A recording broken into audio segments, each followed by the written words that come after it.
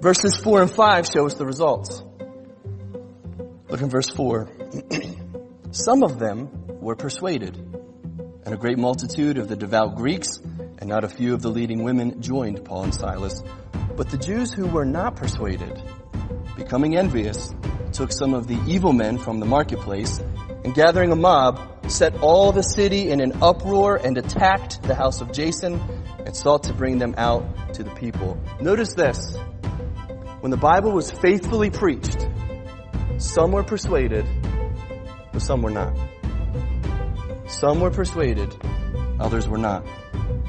Some heard the word of God reasonably explained to them, and they believed what they heard. Others heard the very same message, but they responded with anger and unbelief. So I have to draw the conclusion that belief is supernatural, isn't it? If it's more than just good gospel preaching, salvation is more than just faithful Bible preaching. Because if salvation was found in just preaching the word, then these people would have all been saved. But how do you explain the fact that they all heard the same thing and some were persuaded and some weren't? Something supernatural has got to be at work.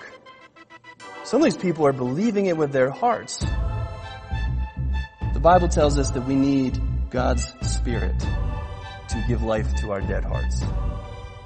More than just a good sermon, we need the Holy Spirit to work in our midst. Otherwise, we will never believe.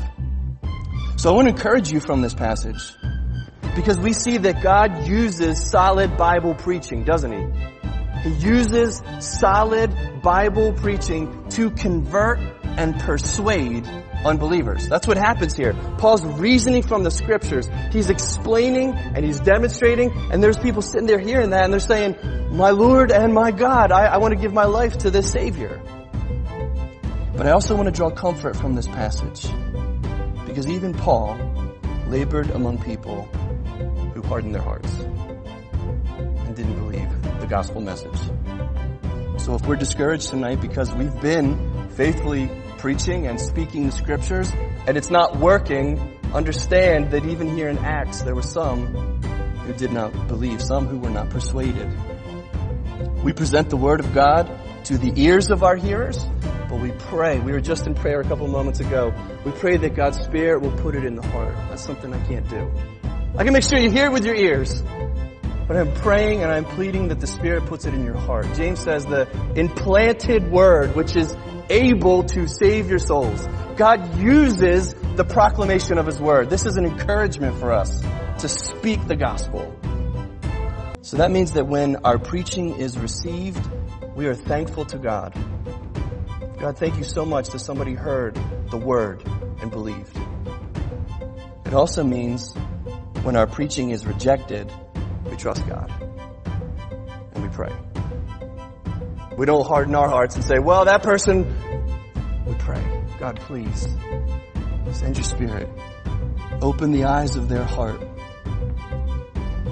Thus far, we've seen the work of the preacher.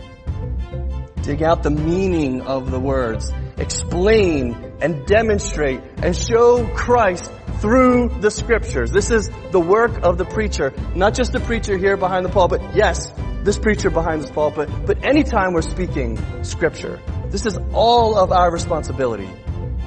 Make sure you understand, you grasp what the word is saying. That's what we're sharing.